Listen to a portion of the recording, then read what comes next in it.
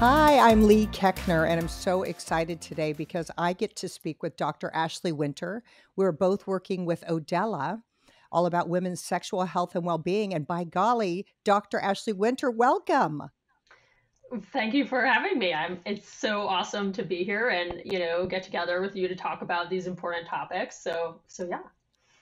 So, this Odela has been really life-changing for me because back they had kind of an in-person thing and I would go in person and talk about worthiness and knowing you're good enough to receive all of life's abundance and all these kind of like mindset things. Huh. But I learned so much about my own vagina, and I am 56 now. I think I started there when I was 54, 55, and I was blown away that there was stuff, and I've been around the block. I don't want to brag, but that there was stuff I didn't know at my age. So I'm so happy to be talking to you. Yeah, so my background is, I have a fellowship in male and female sexual medicine. I'm also a board certified urologist. And so, when I see female patients in the office, and do an exam of their genital area, I'll hand them a mirror and show them what I'm looking at. And what I always say to them is, every guy I ever examine has been looking at his penis every day of his goddamn life. And have you ever, like, A, looked at your genitals, and B, had a doctor talk to you about what they're examining and show you what they're seeing? And, you know, every single time it's the first time anybody's even introduced that concept to them. So I think, Okay, how even did for, you think that? They don't teach that in med school. I know they're very clinical in med school. How in the hell did you think about putting a mirror by a vagina? yeah, it's great. So in my fellowship, the amazing Irwin Goldstein, he's based out of San Diego, but he was the person who started the International Society for the Study of Women's Sexual Health.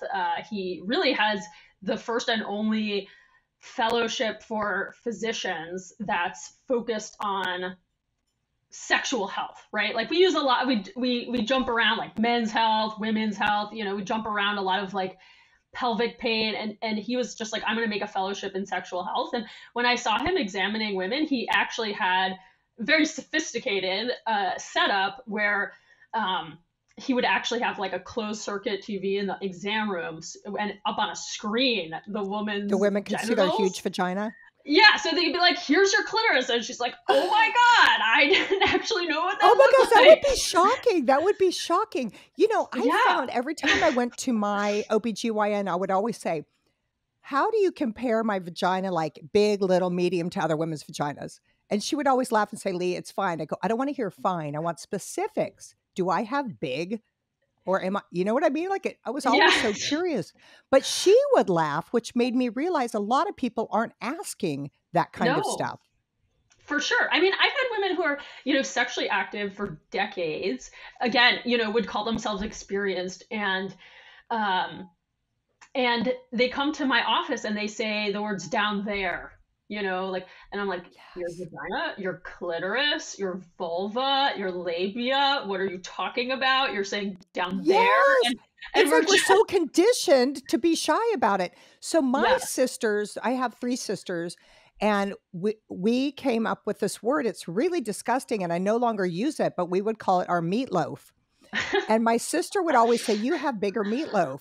I have smaller meatloaf. Your meatloaf is like bigger on one side." I mean, and it was this word. And I remember when I went into Odela the first time and I was talking about, I said, well, whatever, my meatloaf. And they're like, what did you just say? And I was like, I didn't even realize that I was saying Yeah, it or the impact it was having on me as a woman to call it anything besides this beautiful vagina that right. holds the one thing on our body created only for pleasure. Yeah, yeah. I love it. I know. No, it's amazing. Totally. I remember this guy in college called labia the pastrami curtain. Like, what the, like, What did he call it? a pastrami curtain. Oh, that's almost as bad as meatloaf. I know, I know. But it stuck with me because it was so bad. It's so bad. It was Okay, so so bad. But yeah, I mean, it's not a bad word, right? These things are not bad words, and it's not bad to look at them and talk about them with specificity. That's how we empower ourselves. That's how we make problems with them better, So yeah. and it's interesting when we put women's, health or wellness, people are kind of leaning in. When you say women's sexual health and wellness, they lean back because we're so conditioned to not talk about sex, to pleasure ourselves. It's always used to be of service or a chore. It's like related to so many negative connotations. But Yeah. really, it's the most beautiful part of us to explore and to feel and to master, which is what Yeah, I'm working on definitely. now. Yeah.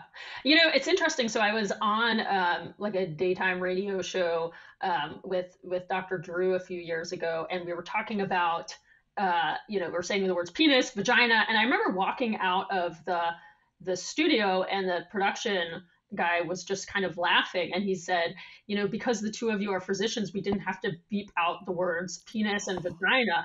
And even though it's like the middle of the day and it's on this like relatively conservative broadcast news What? program, and I was like, shouldn't it be that nobody has to bleep out those words? Like those are anatomic terms, right? Like it's It's like not your a nose, curse your word. elbow, your vagina. It's not like you're saying Right. F my vagina. You're just saying vagina.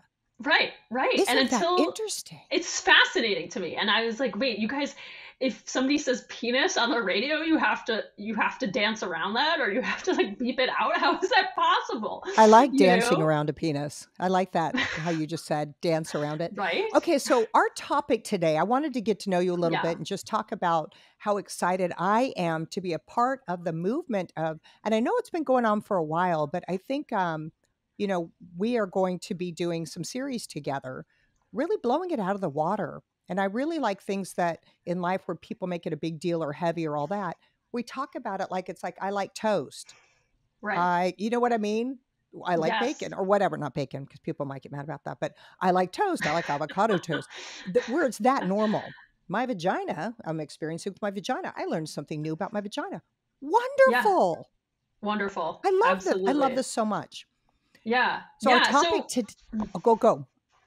no. I mean, with Odela, so in terms of the overall mission, one of the things that really drew me to it was seeing, an organization at this level, and kind of really trying to reach out on a broad level, with telehealth care, specifically with this focus.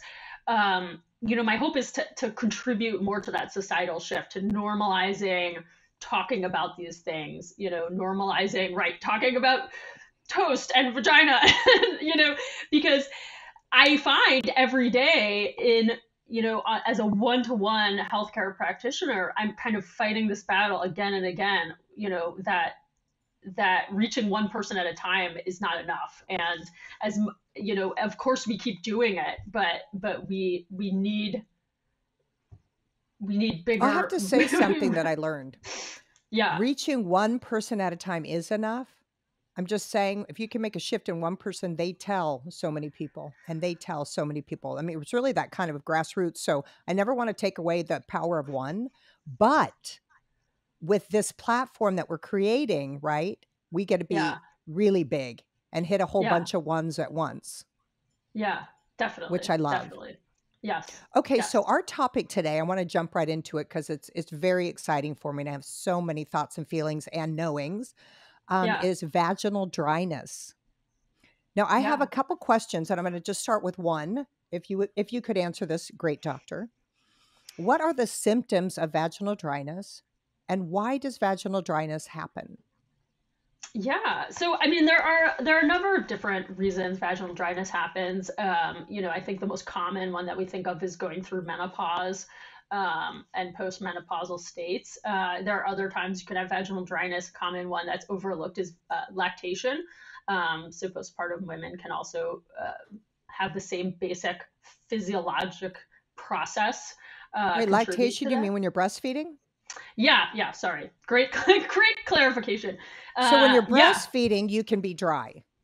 Yeah, 100%, 100%. So breastfeeding suppresses a lot of your hormones, and it makes you have a low estrogen state, and you can have vaginal dryness, sexual pain, discomfort, and it's oftentimes just completely overlooked. Right? People are so focused on baby during that time period, but your vagina is still existing. so So um, breastfeeding, when you go through menopause, yeah, yeah. And also when you're And not really turned on by someone? right. So so this is a great clarification. So there are like two basic ways we can talk about this, right? Like lack of response to arousal or lack of arousal, lack of lubrication during sexual activity. And then like a baseline vaginal dryness that's happening all the time, like not during sexual activity, right?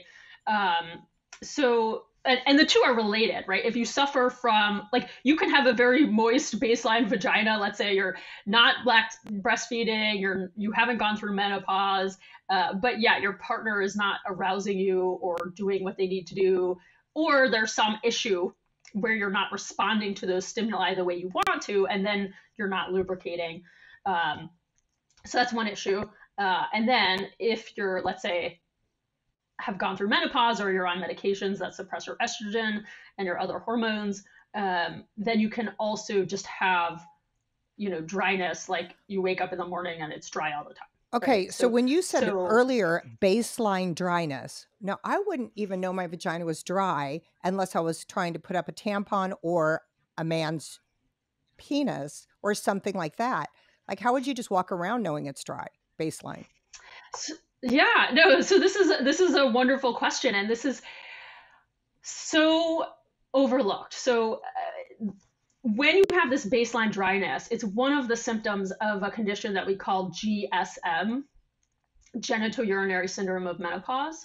And that dryness can translate into uh, this sense of discomfort, this sense of like, I have to pee frequently, So symptoms come potentially along. There's symptoms yeah, for it. yeah. Yeah, so you're not necessarily saying, "Oh, I just feel like my vagina is dry," but that lack of hormones, you're not like waking up like, "Oh, I have a dry vagina this morning," right? um, but when you walk in and somebody says, "Hey, I feel like I need to pee all the time," and "Hey, I feel like I have a UTI when I don't have an infection. I got my urine checked. There was no bacteria there." I then you say to somebody, "Oh, that actually can be a symptom related to your GSM, related to the Oh, I fact get that the it. hormone levels I are get it. low." Yeah, Okay, yeah. So it's okay, kind of like this mystery. can I Not this ask? mystery for most people who are going Yeah, through it. right. Yeah, Right. Well, it seems like every symptom is a mystery and you kind of have to start going down the track to weed out what it's not and what it could be yeah, a yeah, lot of definitely. times. Okay, so here's a question that somebody a community member has. I have been struggling for a while with the inability to produce enough lubrication during sex. This has caused a Mm. rift between my partner and me. He thought I didn't find him sexy, and I was embarrassed because most of the time I would be turned on and want to have sex. I just couldn't get wet. What do I do? Right. So this is such a common question, super interesting. So um, again, this is really a situation where I would be interested to know, is this person in a situation where they have lower hormone levels, right? So is this person perimenopausal? Are they postmenopausal? Are they on certain medications that can suppress your hormones? Like, for example, birth control can do this, be problematic for sexual function in many women. So I want to know those things and try to modify those things, right? Yeah, So because it she does did happen say that she she's gets turned on by him. right, right, totally. And this can be this disconnect where, you find your partner attractive, you're interested in sex, and your body's not behaving the way you want it to, right? And I And think also, like she says, it's causing a rift. I think sexually things are more magnified. Like if one you had an orgasm 3 times in a row and then you couldn't for a while, and then they're like, "Why can't you?" And then you're in your head. Even like women can get in their head just as much as men, not being able to get an erection. And yeah, I think yeah, that it's magnified somehow sexually when things are kind of like been a oh, certain way. Now you can't get wet. What's up? right. Oh, this is huge. And I really, it's so important that you keyed into this because more so than many other issues, I see that people take on a personal level and an interpersonal level, sexual. function or dysfunction. And it's really interpreted to be more than it is, right? And I it's one of these interesting things where people say to me, oh, talking to people about sex all the time, does that make you like sick of it or less interested in it? And I really say, like, it to me, it just like normalizes how much it's just our bodies, like us using our bodies as a tool to express something, um, but not more than that. Like we just over ascribe meaning to sexual dysfunctions, and sometimes they Yes. truly And are and and the physical. partner, men and women, take it Yeah. personal. Like if a man can't get a hard on, maybe he's had a bad day or is in a fight or is really upset about finances or he's in his own head that he's not in the present moment. And then the girl's like, "You're not turned on by me?" Like we use it so, you used to get hard fast. What's going on? And Oh, for sure. he's like, "You're not what?" I mean, I've had patients. No, no, I've had patients come to me, and they had like their prostate removed for prostate cancer, and they had erectile dysfunction after that, and their marriage ended because their significant other was like took it personally, right? And Wow. and you're like, So he "Mm, lost his that right." and his Like, erection and his wife. That's a punishing. and it happens all the time. And conversely, it happens with women going through sexual dysfunction. And I think so much around the time of menopause transition, because women aren't given the tools to like address these problems. They're not given the tools to understand how it's physical, and it leads to a lot of partner and relationship distress. And it's tragic because it's not only can you understand the underlying cause, but a lot of times you can address the underlying cause. So I um, want to say, are you big into or are you involved in your practice that kind of mind body connection? Huge. So, I personally am not like a I'm not excellent That's at the my mind body jam. connection, but no, it's that's great.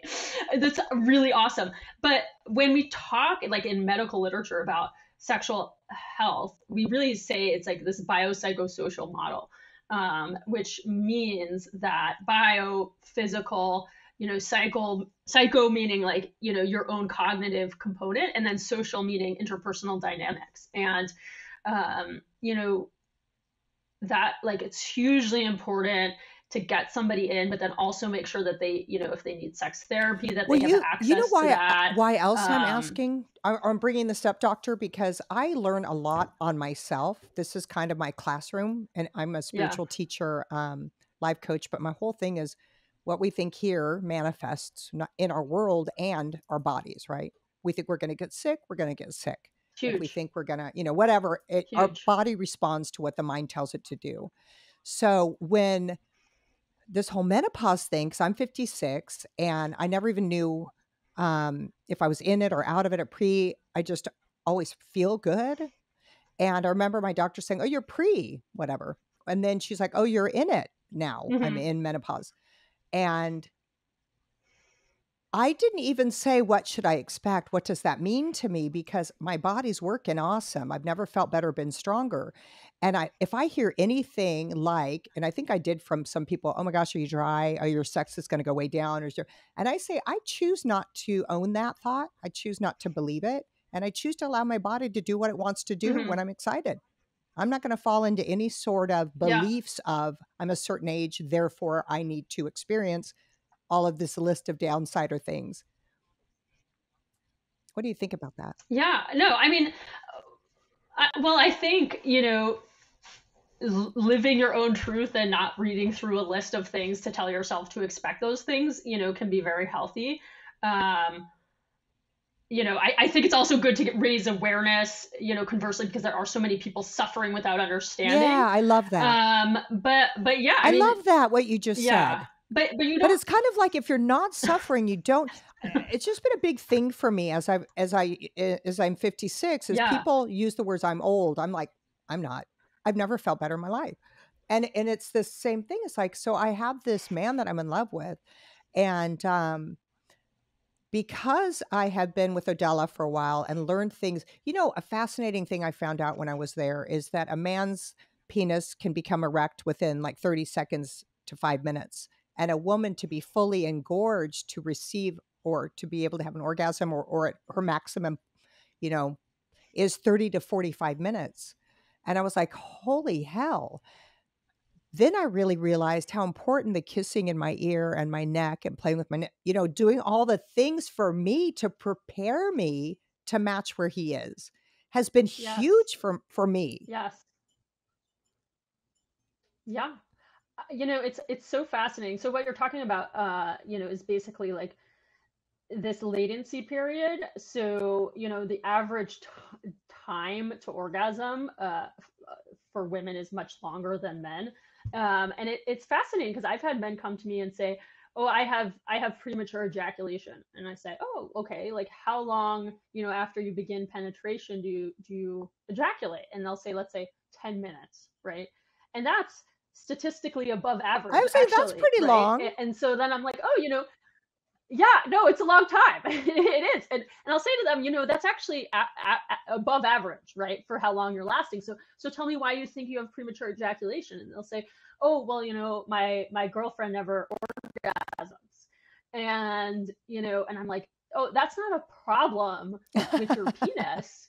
You need to ask her how she's going to get an orgasm, right? Like, you need to try vibrators. You need to amp up the foreplay, right? Like, so holistic,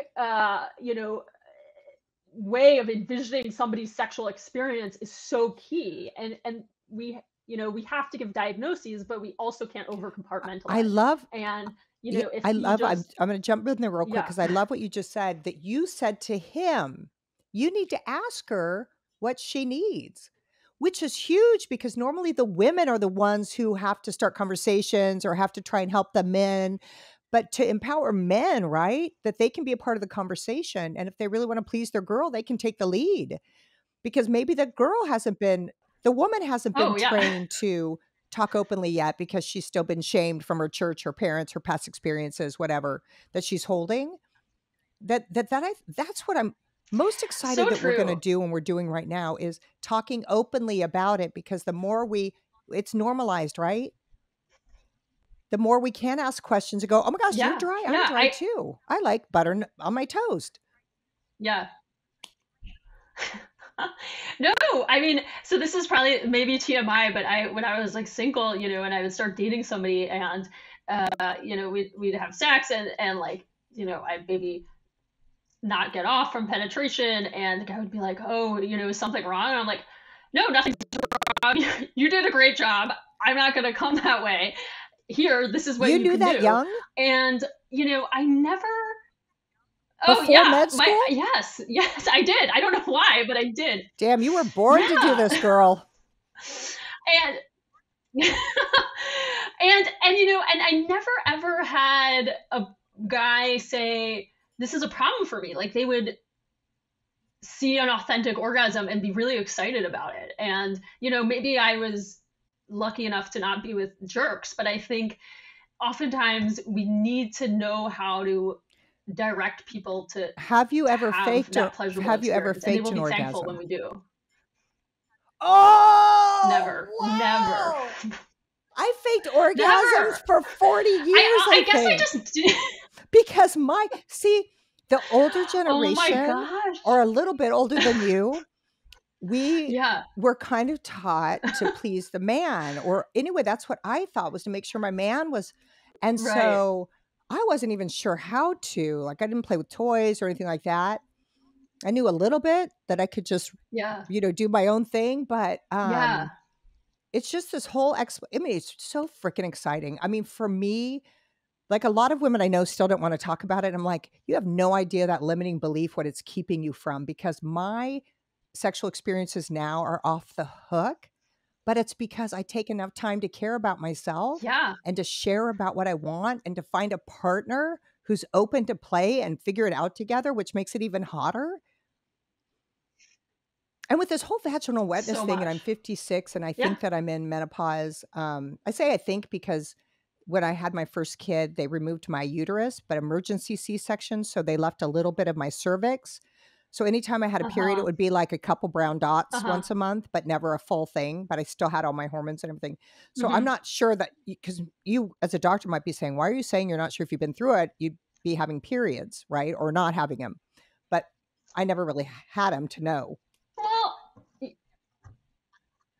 yeah, and I think another important point about is not only, kind of what you were talking about, a bit being in tune with whether or not your body feels great, is also just the fact that, menopause transition is very different for different Yeah. people, right? So I will have somebody come in and they're struggling and their symptoms are so intense, and I have somebody else who comes in and they're fine, and it doesn't No, that's invalidate right.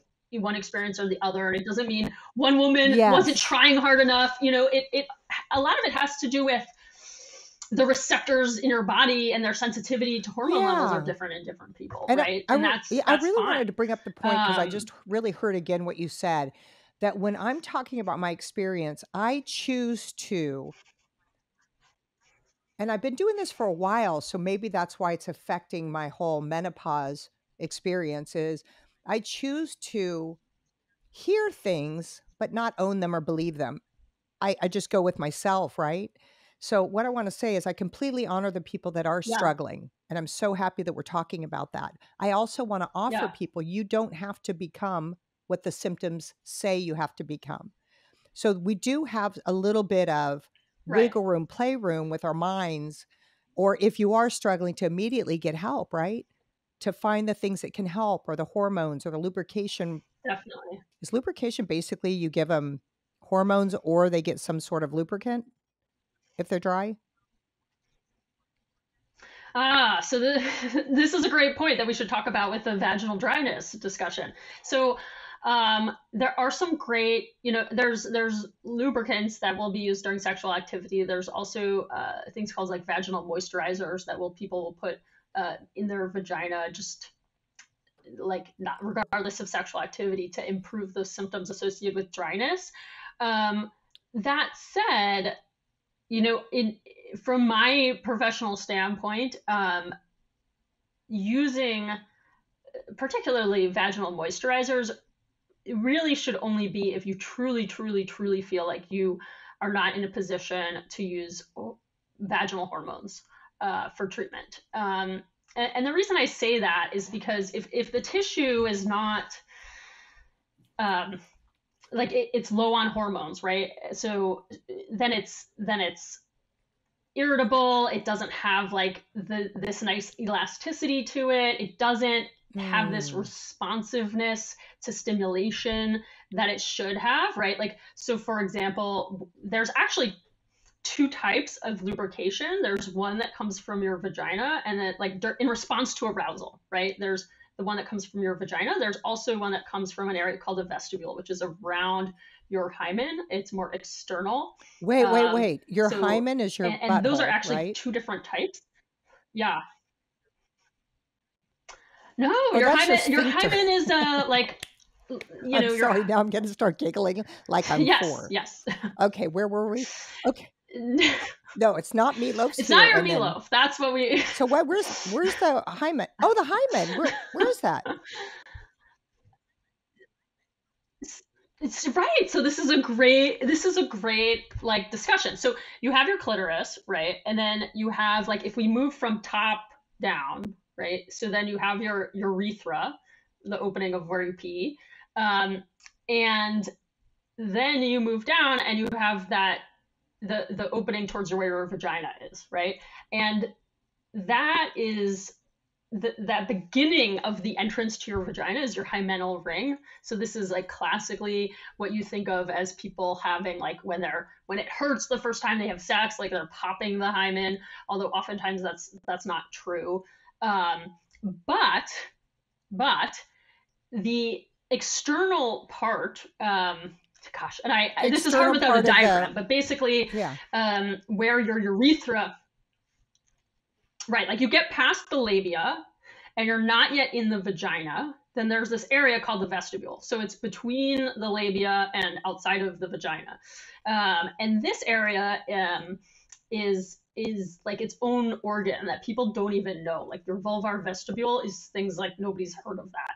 And it's super important. And Wow. it actually makes its own type of lubricant. So the vagina makes one type, the vulvar vestibule makes another. Yeah. So, like, for example, oftentimes your vagina will be stimulated from something penetrating it, but the vestibule will not be. So you could feel like irritation or chafing externally, even though you feel like there's some, like you're wet in your vagina. And that's because there's like two different types. And actually, the vestibule area Wow. um, Our can vagina has be, two things lubricating yeah, it. How yeah. wonderful.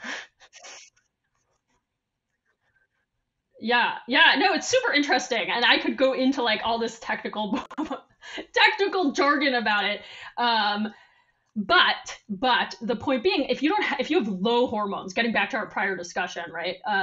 The blood vessels in your vaginal wall and the glands in that vestibule, like they won't be able to work the way they're supposed to work, and they won't Got be it. able to respond to stimuli, right? So let's say your friend or your caller, right? Let's say they finished menopause, they I'm sorry, real quick. Vaginal estrogen, is that a pill or a suppository? suppository or cream that you put in your vagina. Okay, got Yeah. it. And I could go on. We Okay. probably need like a separate episode for that specifically because I could, Oh, we'll do another yeah. one. We'll do another one. But so let's say, so this caller, right, who says, "Hey, I'm not getting lubricated.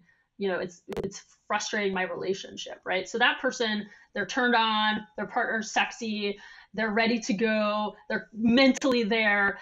Um, but if the hormone levels are low, then the blood vessels in the vaginal wall are not going to dilate, and those blood vessels are what leads to the lubrication.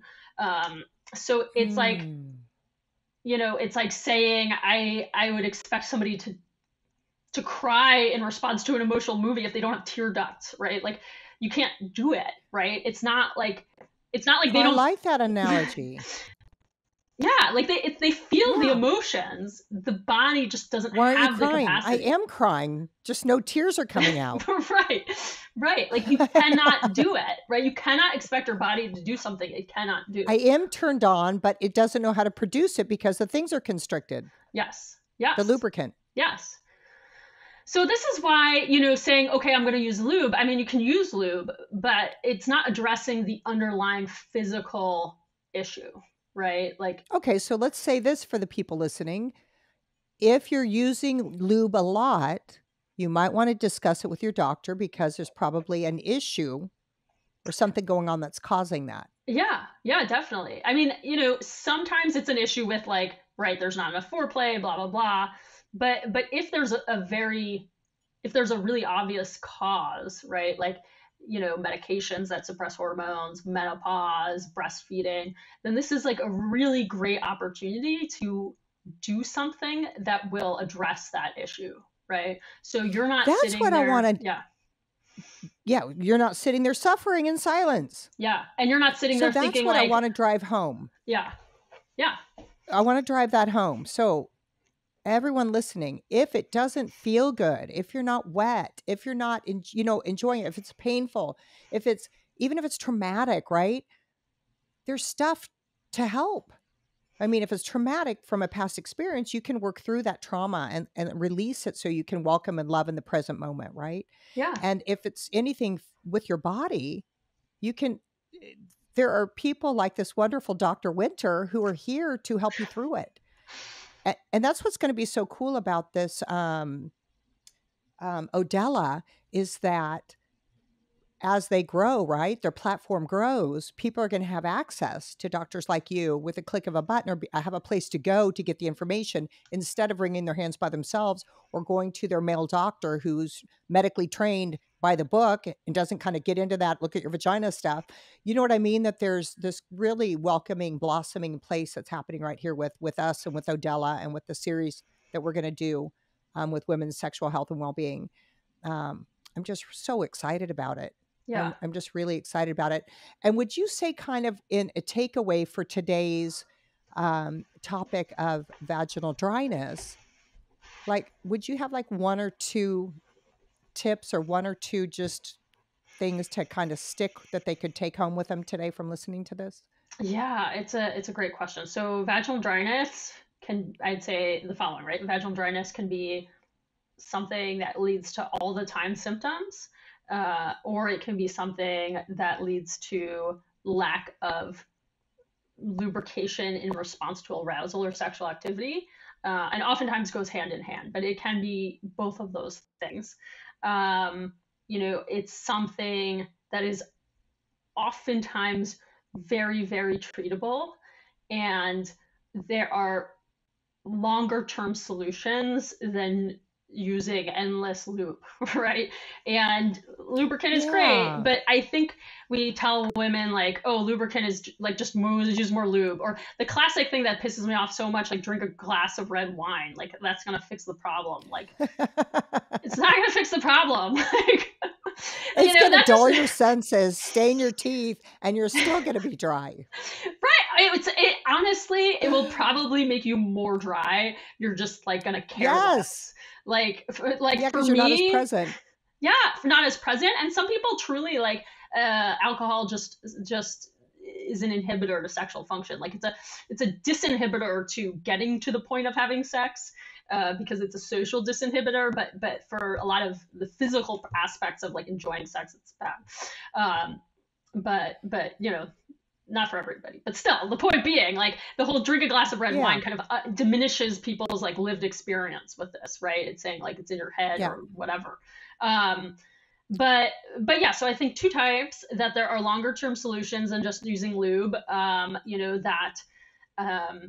Talk to your healthcare provider, and if you feel like you don't have somebody, in your healthcare team, then hit up Odela, because we have tools for you, and this is a welcoming place for that discussion. So yeah. So doctor, if they want to get a hold of you or want to reach out to you, should they reach out to you on Twitter with a message, or what would be best way? Yeah. If they have a question or want to comment on what we talked about today, or. Yeah, no, it's great. I mean, if they want to shout out to me on Twitter, that's definitely on social media where I'm the most active. It's at Ashley. What are you? What's your handle? ASHLEYG, which is my middle initial, and then winter, like the season. And Ashley G for G spot, winter. Oh, I love that. I could tell. We could do a whole episode on the G spot, because I know. Oh gosh, we're going to, because that excites me.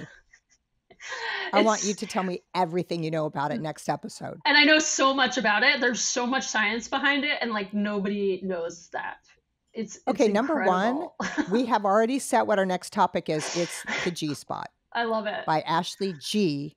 Winter. Oh my God. I love this. I love this. I love it. And I want to do a little takeaway too, if I may. Yeah. So to sum up what you just said, I'm going to say, if you're overusing lube, think about exploring with your doctor or other ways that you can do it in a healthy way without having to just try and wipe it down each time. You can do something that's really going to help you long term.